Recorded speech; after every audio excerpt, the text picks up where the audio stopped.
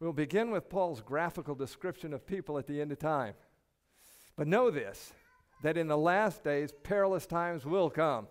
For men will be lovers of themselves, lovers of money, boasters, proud, blasphemers, disobedient to parents, unthankful, unholy, unloving, unforgiving, slanderers, without self-control, brutal, despisers of good, traitors, headstrong, haughty, lovers of pleasure more than lovers of God, having a form of godliness, but denying its power. And from such people, turn away.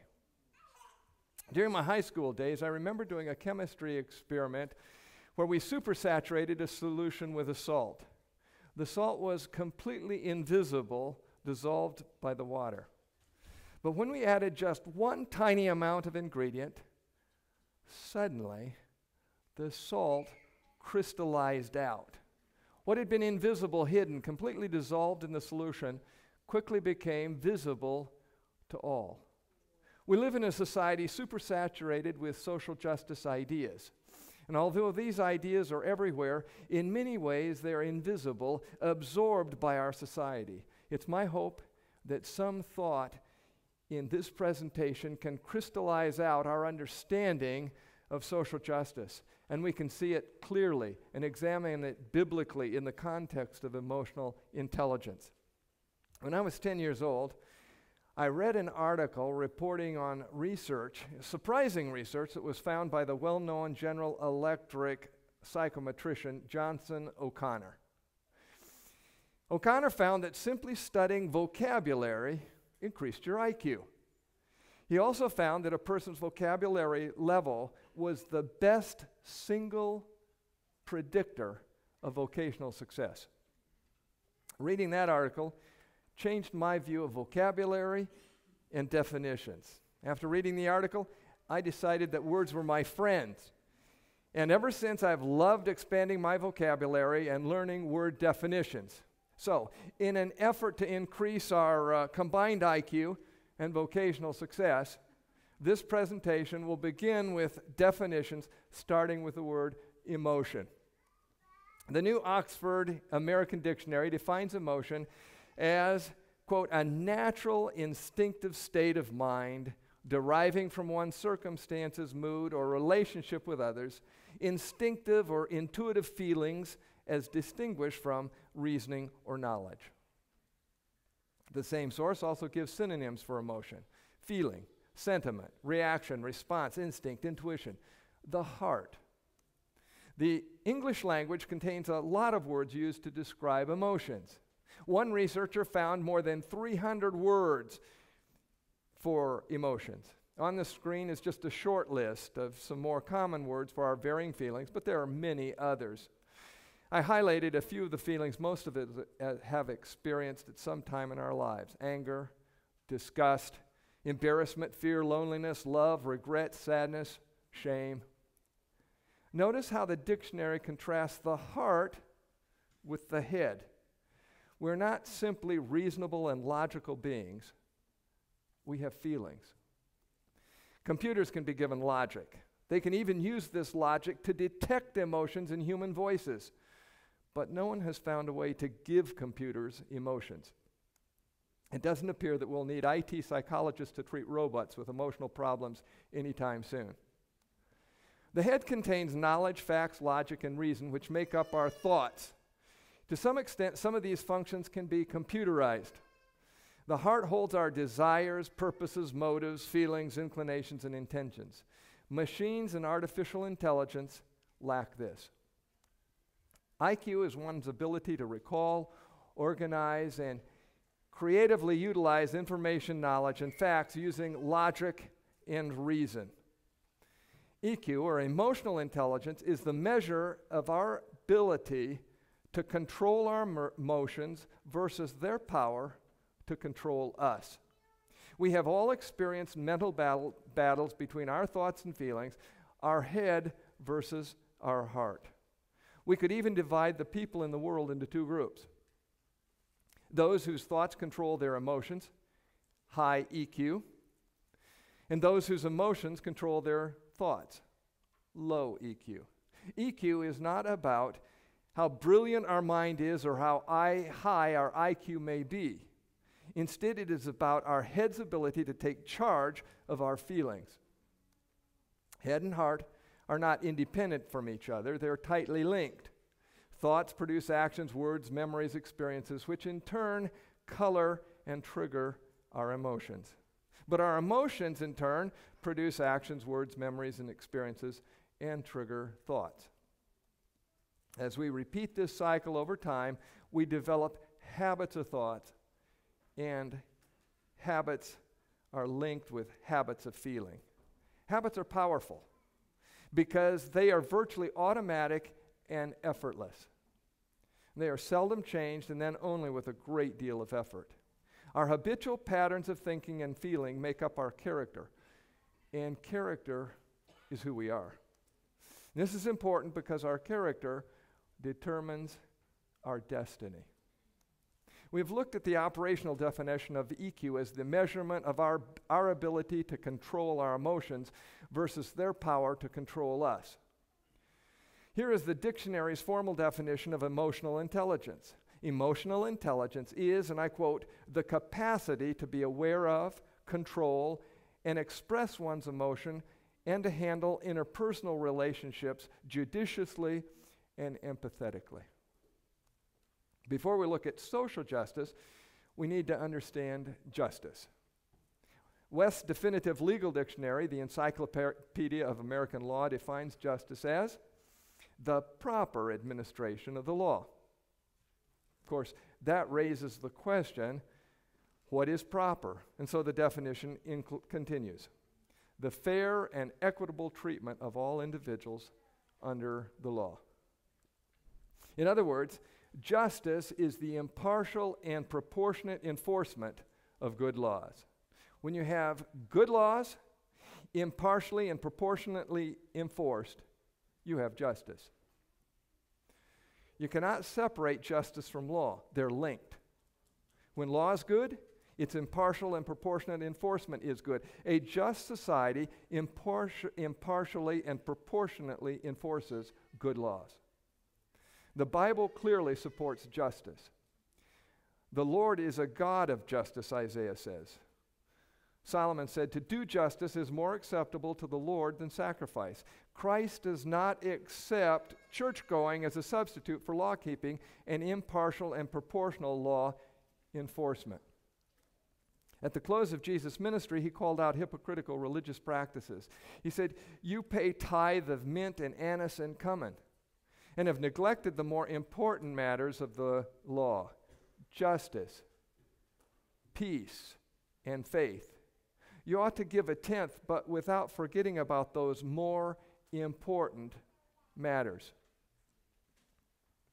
In the Bible, justice is bound to God's law and is extremely important in Christian thought. Paul, the greatest evangelist of Christianity, said of God's end-time justice, he will give justice with blazing fire to those who don't recognize God and don't obey the good news of our Lord Jesus. God's justice, biblical justice, is God's impartial and proportional enforcement of his Ten Commandment law. This is not, however, the meaning or definition of the word justice in the phrase social justice. Let's look at the meaning of the phrase social justice. The Oxford Dictionary defines social justice as justice in terms of the distribution of wealth, the distribution of opportunities, and in the distribution of privileges within a society. While specifics vary, social justice is generally used, at a minimum, encompasses these three areas: wealth, opportunities, and privileges. It is important to notice that social justice, as it has come to be understood today, is not linked to impartial and proportional enforcement of good law. Because social justice is not tied to impartial and proportional enforcement of good law, the word justice is actually a misnomer. Social justice is not about justice for all. Rather, it is about perceived unfairness for some. The late F.A. Hayek, an influential European economist and Nobel laureate, pointed out that social justice is opposed to actual justice. since social justice opposes treating all individuals impartially and is itself promoting inequality and injustice for some. Although Wikipedia is not an academic source, it often reflects the view of those who are particularly passionate about a topic. Here is the Wikipedia's description of social justice. It summarizes it as a concept of fair and just relations between the individual and society. Social justice makes the claim of standing for fairness and against injustice. Once again, we see social justice is all about perceived unfairness and injustice. But how is fairness measured? The definition continues. Fairness is measured by the explicit and tacit terms for the distribution of wealth, opportunities for personal activity, and social privileges. We see the equitable distribution of the same three areas: wealth, opportunities, and privilege. However, social justice has no objective standard, so there is no agreement on what is fair. Schemes for equitable distribution of wealth, opportunities, and social privileges differ widely. An excerpt from Tristan Rogers' essay, "Justice is Lawfulness," illustrates such differences.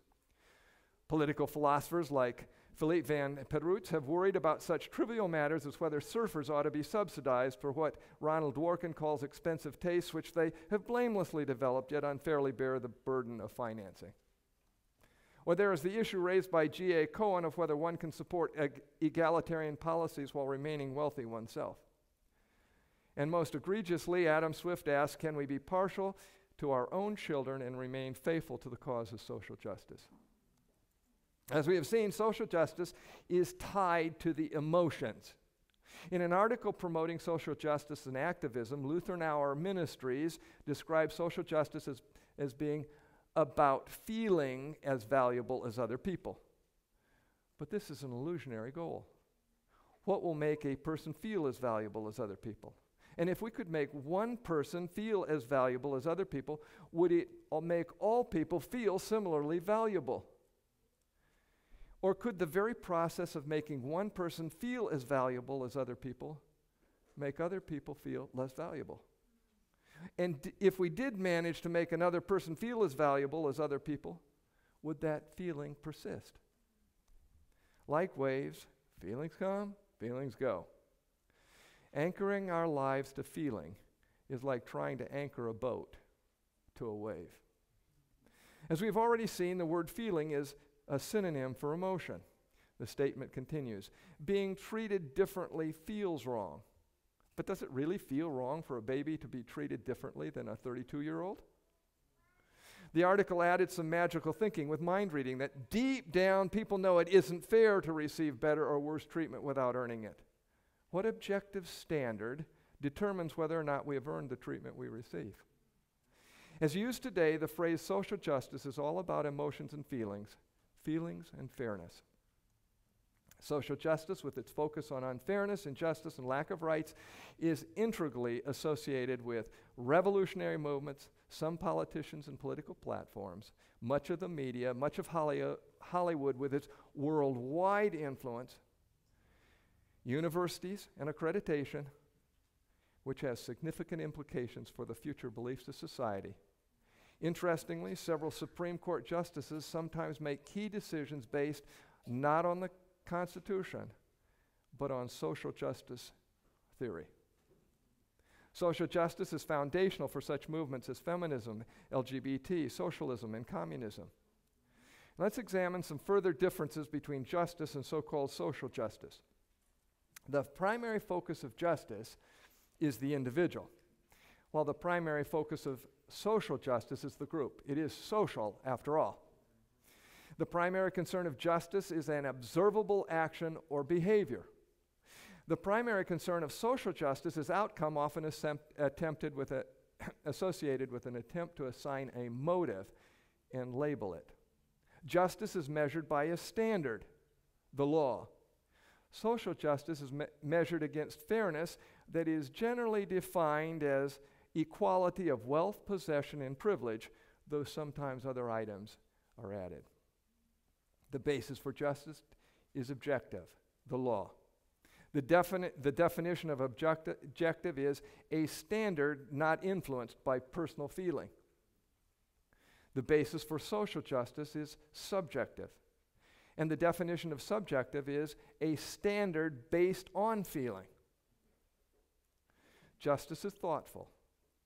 On the other hand, social justice is emotional, that is controlled by feeling. And that's the very definition of low emotional intelligence, controlled by emotions. This means social justice warriors are easily triggered. Think about it for a moment. This also means they can be easily manipulated. Let's pause to illustrate the difference between justice and social justice. Suppose an individual has some money. It might be a lot or it might be only a little. Justice is not concerned with the money an individual has as long as it was obtained lawfully. An individual might receive it from an inheritance or from a spouse. An individual might have earned it by hard work, good management, wise investment, or good fortune. It doesn't matter how much or how little, as long as it was obtained lawfully. If it was obtained unlawfully through theft or other crime, the action or behavior of the individual is then judged by the law. If it was, furthermore, as long as the money is spent or saved lawfully, justice is not concerned about the use of the money. Of course, if it is spent unlawfully, for example, to bribe a judge, to hire a hitman, or purchase illegal drugs, justice would be concerned about the illegal action or behavior. This is in marked contrast to social justice, which is concerned with the wealth of an individual compared to a group.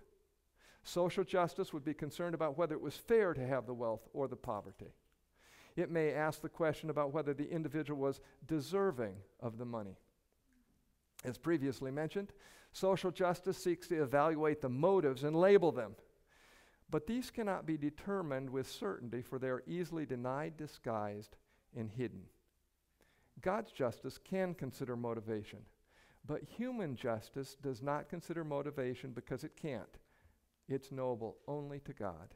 We can guess, we can surmise, we can't know. Human justice can only examine the actions. Robin Hood may, like Judas, claim to be concerned with the poor when he robs the rich. To social justice, this makes Robin Hood a hero.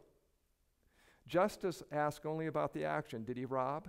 To justice, Robin Hood is simply a thief. On the other hand, social justice often assigns a label with an associated motive. There are such current favorites as insensitive, racist, sexist, misogynistic, patriarchal, or the perennial favorite, judgmental. All, of course, are judgmental. Anytime a motive is assigned, including being judgmental, that's judgmental. What are the consequences of each system? Justice is a system that encourages individual responsibility by holding individuals accountable for their actions. Social justice removes individual responsibility by blaming others for inequalities. This makes victims instead of masters. Blame and victimization removes trust. Blame and victimization brings dissatisfaction, discontent, complaining, and unhappiness. Instead of being a problem solver, social justice is a problem causer. We've seen that justice is integral to Christianity. But what does social justice have to do with Christianity? We'll briefly look at two intersecting areas. First, social justice is often defended by the claim that Christianity is a religion of social justice. For example, Justin Steckbauer, author and the founder of Life of Peace, writes, "We see that justice ministry is an important sector of the historic Christian church and an important teaching in the pages of the Bible." And Jesus, the founder of Christianity, is frequently called a social activist. For example, Leo Yu, a social justice activist with the Hugh Foundation, states that Jesus was a radical social activist who died fighting for justice and the common good. And then he adds, "When I look around and see rising poverty and inequality, sexism, racism, religious persecution, and environmental destruction, I pray for the courage that I lack to be a radical social activist like Jesus. We could multiply such statements. Social justice is also said to be a biblical issue. On the screen is one such quote from a megachurch senior pastor and author in Jacksonville, Florida. Social justice is also said to be included in the gospel Christians are commanded to preach to the world. Influential Southern Baptist leader Nathan Lorick says that social justice issues are a part of the gospel. There's a second aspect to be considered regarding social justice in Christianity. Major Christian churches are dividing over social justice. I've only listed a few prominent churches, such as Baptist, Catholic, Presbyterian, and Methodist, that are experiencing deepening schism over this issue. We'll examine the truth of the claim that social justice is founded on biblical Christian principles and its relation to emotional intelligence. The history of the phrase social justice is interesting. Digitalization of the world's English literature has made it possible to search virtually the entire corpus of English documents. According to the Wikipedia, the first known time the phrase is found is in the Federalist Papers. In the context, the phrase meant justice for a society. It had nothing to do whatsoever with the modern definition. The phrase was an Italian phrase popularized during the European revolutions of 1848, and interestingly, the meaning of the phrase has evolved over time. It began to morph into its present meaning around the turn of the 20th century, when it was promoted and popularized by labor unions and subsequently by feminist activists, then progressive civil rights activists, and most recently LGBT activists. Though the term itself may be relatively recent, the concept and philosophy of social justice is ancient. After the children of Israel escaped from the Egyptian bondage, they wandered in the wilderness for 40 years. During the first year, the wilderness sanctuary was constructed, and then at the start of the second year, the sanctuary service was inaugurated. The sanctuary service introduced major changes in Israelite worship. Service in the sanctuary was limited to the descendants of Levi. The priesthood itself was reserved exclusively for the descendants of Aaron. Obviously, there was neither opportunity nor privilege equality, and many of the Hebrews resented this. Leaders from the eldest son of Jacob, the Reubenites, were upset. They were not alone. Leaders of the other tribes felt disenfranchised. These worship changes were unpopular with the majority of the Israelites, who felt that the decision was exclusive and nepotistic. One of the Levites, Korah, led out in an insurrection early in the children of Israel's wanderings. Joined by nearly all of Israel, Korah demanded opportunity and privilege equality for all of Israel. Korah and his followers, and I quote, gathered together against Moses and Aaron and said to them, "You take too much upon yourselves, for all the congregation is holy, every one of them, and the Lord is among them. Why then do you exalt yourselves above the assembly of the Lord?" God gave no sympathy to these disaffected Israelites. After they refused to repent and accept his offer of pardon, God sent a very directed sinkhole, which swallowed up and buried the leaders. And subsequently, when Korah's followers also refused to repent and accept God's offer of pardon, God sent a plague that took the lives of those who remained sympathetic to Korah's social justice movement. The Bible says that Korah and his followers' desire for equity in opportunity and privilege was a display of jealousy and envy. Psalm 106:16, they were jealous of Moses in the camp and of Aaron, the Holy One of the Lord. In this passage, the Hebrew word can be translated as either of the Siamese twins, envy or jealousy. Since English uses two separate words to encompass this one Hebrew word, some translations use the word jealousy, while other translations use the word envious. Jealous and envious. The King James Version translates it as envy. They envied Moses also in the camp, and Aaron, the saint of the Lord. Of course, both translations are correct. Instead of translating it one or the other, it would actually be most correct to translate the passage as they were jealous and envious. The relationship of jealousy and envy to social justice is widely recognized. In his book, Egalitarian Envy, The Political Foundations of Social Justice, the late author Gonzalo Fernandez de la Mora called social justice collective envy, and warned that Western societies were being shaped by politicians stoking flames of envy to gain power and control. We have seen that social justice has nothing to do with justice, but social justice has nothing to do with social either. John Stuart Mill described envy as the most antisocial of all passions. Dr. Rhodes Boyson referred to social justice as a synonym for the creation of envy. It is not without reason that Kenneth Hudson, in his book, The Dictionary of Diseased English, calls social justice a meaningless phrase. Even many of those promoting social justice recognize that it is based on envy, but often seek to rationalize this envy as what they refer to as excusable envy. In his book on the genealogy of morality, Friedrich Nietzsche wrote, "All men of resentment are these physiologically distorted and worm-ridden persons, a whole quivering kingdom of burrowing revenge, indefatigable and insatiable in its outbursts against the happy, and equally so in disguises for revenge, in pretext for revenge. When will they really reach their final, fondest, most sublime triumph of revenge? At that time, doubtless, when they succeed in pushing their own misery, indeed all misery there is, into the consciousness of the happy, so that the latter begin one day to be ashamed of their happiness, and perchance say to themselves when they meet, 'It's a shame to be happy. There's too much misery.'"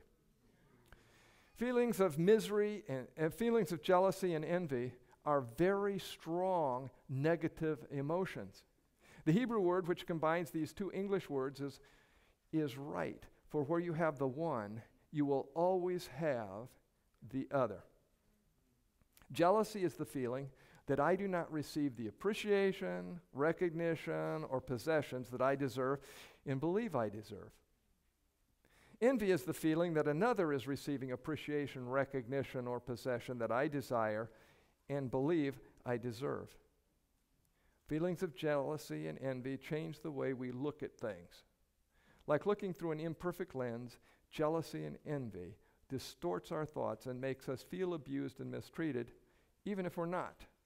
It makes us suspicious of others' motives and actions.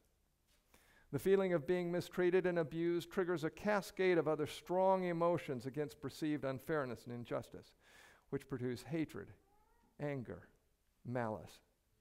Malice is the desire for revenge, the desire for another to be hurt, wishing ill or less than the best on another. Malice makes people feel justified, satisfied, even righteous for slander, revenge, robbery, murder. Malice is something that must be left behind. The New Testament is clear that these negative emotions are not part of the Christian life. This is a distinct and unequivocal evidence that an individual has truly become a Christian because these are not part of their life. Freedom from these controlling emotions is one of the great gifts that Christianity offers. Notice how Paul describes this. For we ourselves were also once foolish, disobedient, deceived, living in malice and envy, hateful and hating one another. He thought back to his own life before he became a Christian and the change that Christ had brought to his life. He thought of the dramatic changes he had witnessed in the lives of those to whom he was writing.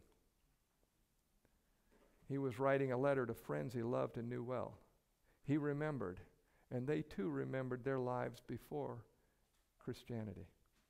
But this statement is just as true for every Christian who has ever lived. First, the emotion of envy and jealousy takes away common sense, good judgment, and wisdom. These emotions cloud and control the thinking and decisions. They produce behavior that's irrational and self-destructive. In a word, these emotions make us foolish. They also lead us to reject, disregard, despise, and disobey God's law of love, disobedient. But perhaps the worst problem with such emotions is that they make us lie to ourselves. cause us to justify and defend such emotions and the actions that flow out of them. These emotions can so control us that we come to think we're right when we couldn't be more wrong. Like a virus infecting our physical heart with a viral carditis, these viral emotions infect our mental heart with an emotional emotional itis. We even lose the ability to recognize that we are controlled by envy, hate, and malice. We become so deceived that we come to believe and defend such emotions as proper, even for Christians. And this is the common lot of humanity. Paul goes on to say that the salvation that Christianity offers us frees us from bondage to these viral emotions. But according to his mercy, he saved us through the washing of regeneration and renewing of the Holy Spirit. Paul says that Christ saves us from these damaging emotions and washes them away, leaving healthy, positive emotions in their place through the healing process of the Holy Spirit. Peter says something similar to Paul.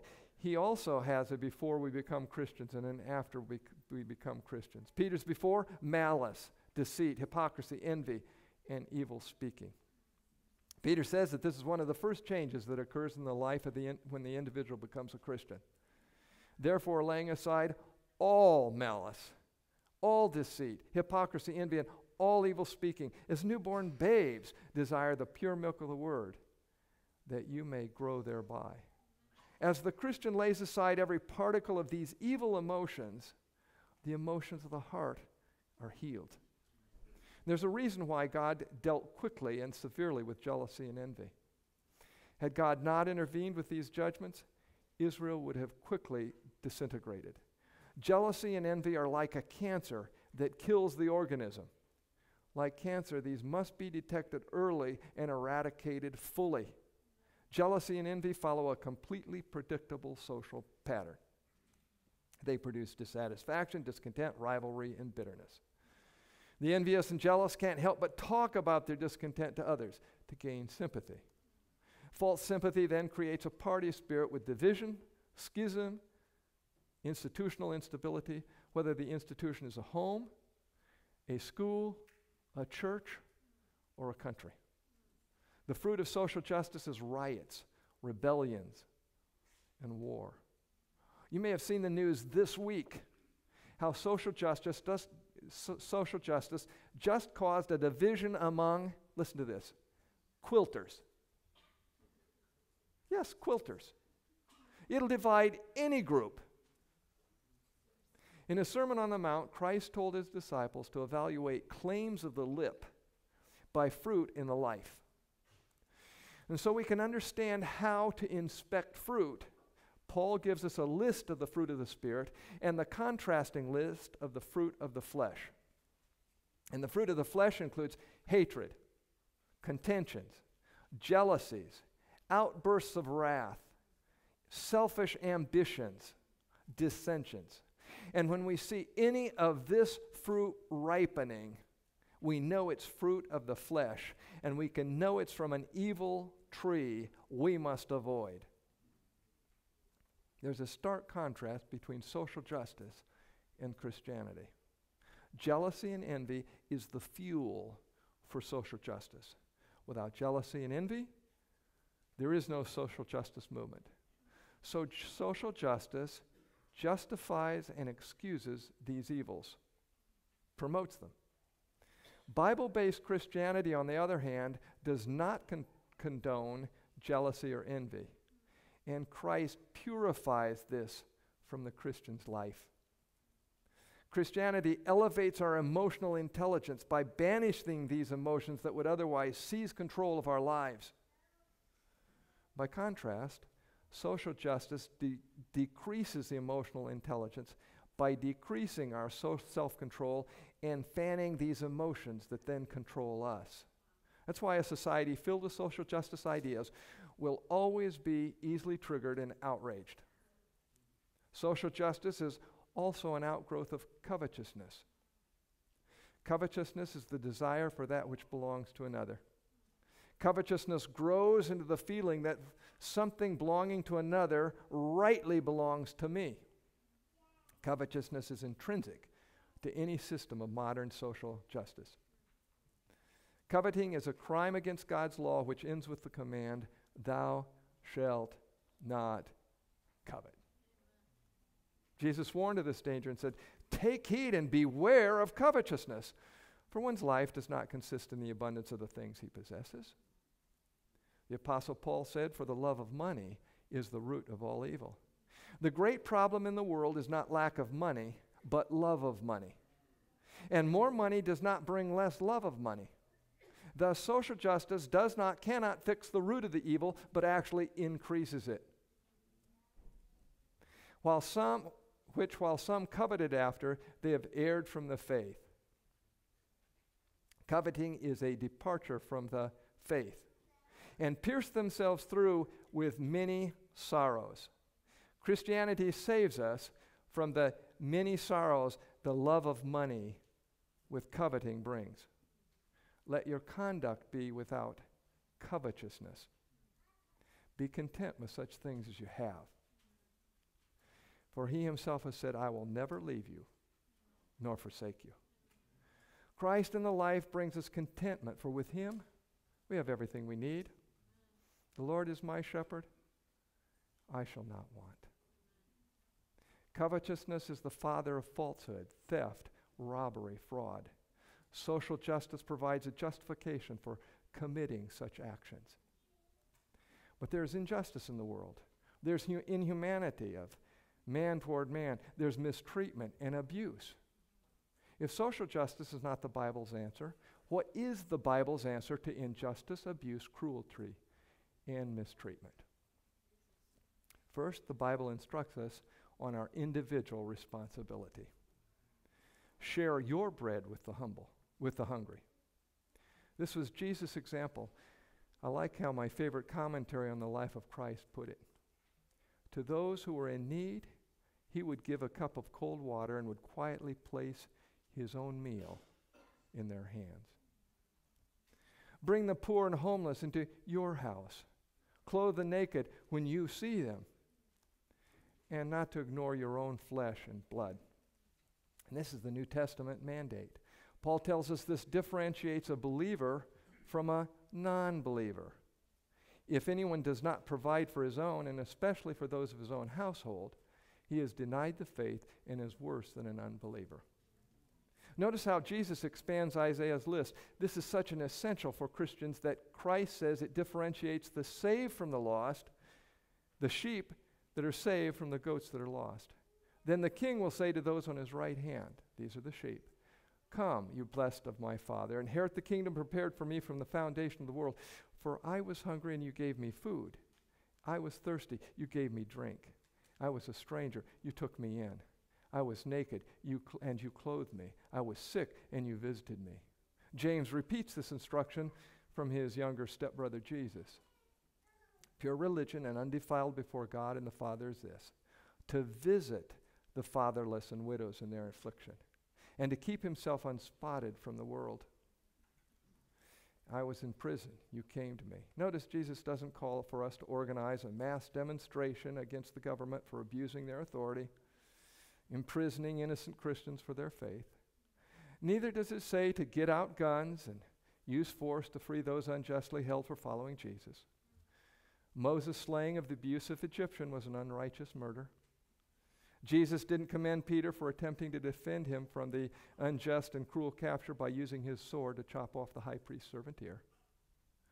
Jesus did not lead demonstrations, use force, or even a miraculous power to free John the Baptist from his dungeon, and John was unjustly executed. This angered the social justice activists in his day, such as Judas, who wanted more militant action. But courageously visiting, encouraging, and cheering Christians who are in prison for their faith is what Christians are to do. A great sin was committed by those early Christians in Rome for failing to visit Paul. He says, "At my first defense, no one stood with me, but all forsook me." He forgave them, as he adds, "May it not be charged against them." Secondly, Christianity teaches a strong work ethic. When banishing Adam and Eve from the Garden of Eden, God told them, "In the sweat of your faith, face you shall eat bread. Paul applies God's command to Christians. We commanded you that if any would not work, neither should he eat. There's no place in Christianity for lazy freeloaders. Those individuals capable of working need to work. There's a third important biblical teaching. Trust God through times of undeserved abuse, difficulty, or loss. Beloved, never avenge yourselves, but leave it to the wrath of God, for it is written, vengeance is mine, I'll repay, says the Lord. This is a very important point for Christians to understand. Paul tells us all who desire to live godly in Christ Jesus will suffer persecution. If we never are rejected, ridiculed, abused, we have no evidence we are really Christians. The greatest persecution of Christians in the history of the world is just ahead. But through it all, we can trust in God's sovereignty. Jesus has scars from the abuse and cruelty he suffered. But these memorials of Satan's cruelty are now monuments to his glory. He has rays flashing from his hand, and there's the hiding of his power. If you have scars from the abuse you've suffered, he has promised to make them glorious. He will give beauty for ashes, the oil of joy for mourning, the garment of praise for the spirit of heaviness. And that brings us to the fourth and final point that we'll have time to make in this presentation. Christianity recognizes and appreciates that God loves variety and gives variety. Nature teaches us this. Paul reminds us there's one glory of the sun, another glory of the moon, and another glory of the stars. For one star differs from another star in glory. As it is in the physical, so it is in the spiritual. But one and the same Spirit works all these things, distributing to each one individually as he wills. In Christ's parable of the talents, Jesus makes God's plan of life clear. And to one he gave 5 talents, to another 2, and to another 1, to each according to his own ability. Social justice ends in a drab sameness. Communism revealed what the triumph of social justice looked like with its gray concrete housing throughout Moscow. But nothing can make it equal. Even in communist Moscow, some had apartments at the top of buildings, others on the ground floor, each having its own set of privileges and opportunities. Feminism and its daughter in the LGBTQ movement seeks to remove all gender distinctions and abolish the differences that God made when he created man, male, and female. We are not replaceable parts in God's system. When I tell my wife, you're the only one in the world, I'm telling her the truth. And in the history of the world, there has never been another like Sherry. My love and appreciation for her is different in quantity and quality from my love and appreciation for anyone else. It is our uniqueness that gives us our value. The equality sought by social justice warriors reduces the value of the individual. The equality sought by social justice warriors is also a mirage. Diamonds are not the same as rubies, and nothing else will make them the same. We're all different. With God-given differences at birth, we have different heights, strengths, interests, and abilities. We have different ages, different likes. Talents, opportunities, privileges, and resources are different by God's design. Associated with the poverty of the post-Civil War recession, the Greenback political party was born in 1874. It was closely associated with the labor union movement and demanded increased government spending and taxation to redistribute wealth. Many of these ideas were remnants of the French Revolution. They were also an outgrowth of Thomas Paine's ideas as expressed in his widely circulated and influential books such as The Rights of Men and Agrarian Justice. In the midst of this political debate, long before the communist experiment proved to be an abysmal failure, that brought poverty and slavery instead of equality and utopia. A 19th century Christian author, Ellen White, presciently noted, "It was not the purpose of God that poverty should ever leave the world." The ranks of society were never to be equalized, for the diversity of conditions which characterizes our race is one of the means by which God is designed to prove and develop character. Many have urged with great enthusiasm that all men should have an equal share in the temporal blessings of God, but this was not the purpose of the Creator. The author here is describing social justice before the term social justice was popular. Christ has said that we shall have the poor always with us. The poor as well as the rich are the purchase of his blood. And among his professed followers, in most cases, the former serve him with a singleness of purpose, while the latter are constantly fastening their affections on their earthly treasure, and Christ is forgotten. Jesus said that it was harder for the rich to be saved than for a camel to go through the eye of a needle. And Paul and James echo this. For the rich, the cares of this life and the greed for riches eclipse the glory of the eternal world. It would be the greatest misfortune that has ever befallen mankind if all were to be placed upon an equality in worldly possessions. This philosophy, straight out of the Bible, has been amply demonstrated in every communist country. The great difference between social justice and Christianity can be summarized as the difference between taking and giving. Social justice is based on taking from others, while Christianity is based on giving to others. Giving grows out of that positive, health-promoting emotion of love, which banishes feelings of covetousness, jealousy, and envy. Taking grows out of the negative emotions of coveting, jealousy, and envy, which banishes feelings of love and promote anxiety, depression, quarrels, and suicide. Perhaps the most well-known Christian Bible verse is found in John 3:16.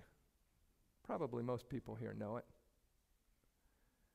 For God so loved the world that he gave his only begotten Son, that whoever believes in him should not perish but have everlasting life.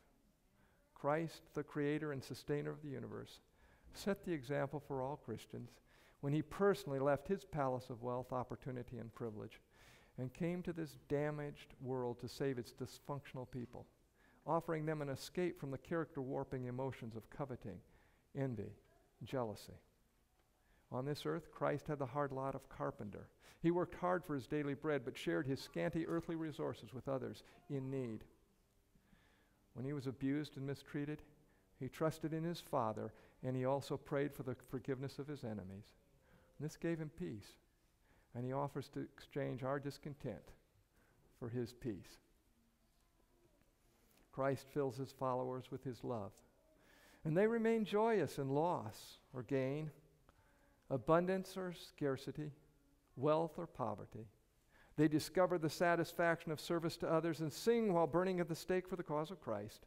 They've been lifted from the low emotional intelligence of serving self to the high emotional intelligence of serving God and others.